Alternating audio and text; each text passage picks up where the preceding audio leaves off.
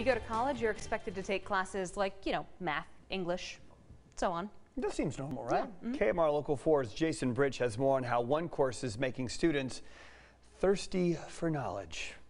Pondaseta Brewing is one of several craft breweries in the High Plains, but recently it served as a classroom. I really like the process, and I like the science behind the beer, and so I like to convey that. By that, by your efficiency. Does that make sense?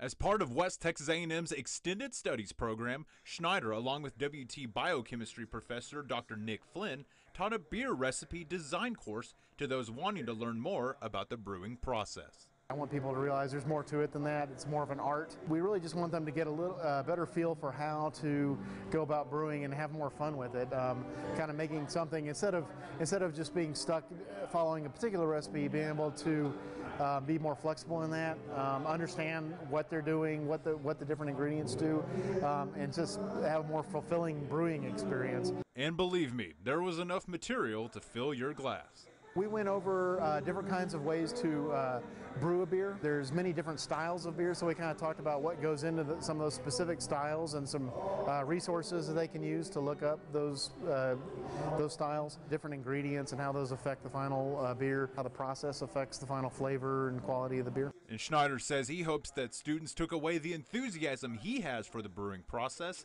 and instill it here on the High Plains. We're trying to bring beer culture that's present in other places to Amarillo.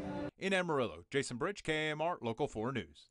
Dr. Snyder says they expect to have more of these classes in the future. It's not the only unique class WT offers as part of their Extended Studies program. We've provided a link with others you can check out, plus a look at more on the craft beer scene here on the High Plains, myhighplains.com.